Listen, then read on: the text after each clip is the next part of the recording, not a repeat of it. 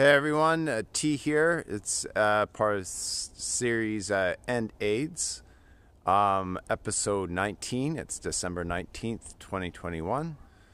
Hope you guys are all getting ready, enjoying the holiday season so far, and those who celebrate Christmas are getting the Christmas vibe.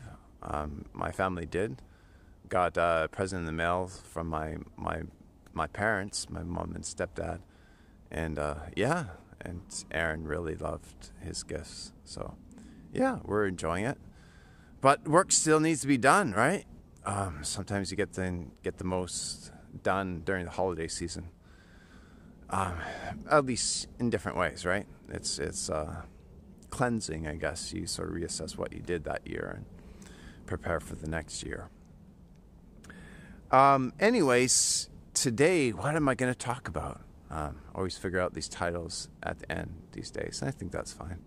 Just speak my mind. What we need in our world these days is honesty, authenticity, vulnerability, and humility. Don't think you're somebody great because you think you know something. Like, just speak your truth, right? And, sometimes it's not you who's speaking, it's something speaking through you.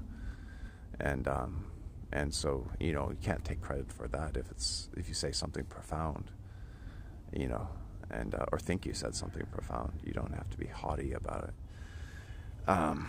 because it turns people off, right? And if they hear the word of God, so to speak, through you, you don't want them to think you're God. You're the one saying it. It just, you're blessed that profound word came through you.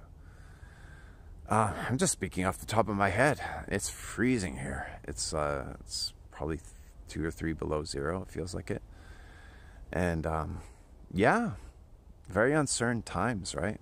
Very uncertain times. I don't want to get into that because I don't want to feed the beast of fear. Talking about that dystopia our world is coming into. And why would we want that? We can choose whatever world we want to live in. Even if, some people say the people behind this, what's going on, if you take the narrative that it's a pandemic, they've been planning this for 60 years, 6 decades. And others say, no, actually, they've been planning for 600 years. And others say it's been planned for 6,000 years, right? And some ascribe this to archons, and others say it's actually an alien force, insectoids, intelligent insect beings that are maybe our size or 2 times, 3 times the size of us. I don't know. But they're intelligent and they think like insects, and they build their societies or like insects, pyramidal, hierarchical. And they like they go to new planets. They've apparently taken over galaxies.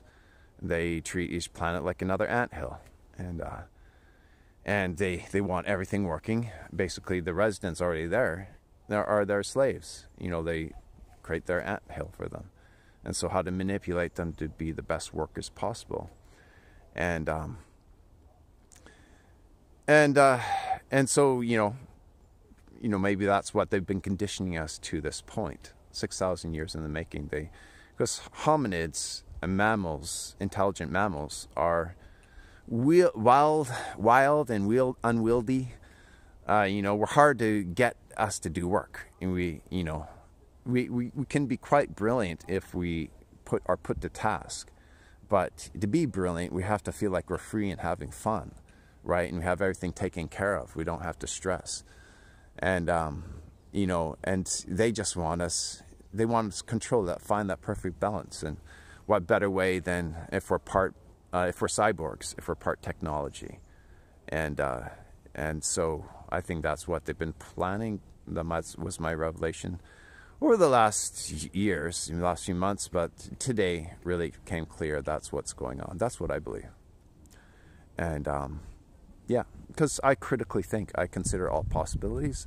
The mainstream narrative doesn't do it for me. It's too obvious, if in these insectoids, they have their earthly minions. International bankers, for example, military-industrial complex. You know, all the leaders we have in our world are just puppets. You know, and they have control files on them. Secret societies, they've controlled people through them, and controlled the masses through these earthly traders, really. But maybe you have to have compassion on them too. They were born into this, into their families, and so they're victims of it too. A lot of them were abused, sexually abused, and physically abused and tortured as kids. So that's why they're psychopaths, right? So you have to have compassion on everyone. So maybe that's what the title of today will be. How are we going to end AIDS and other global problems, like kicking the insectoids off of Earth? Have compassion for all.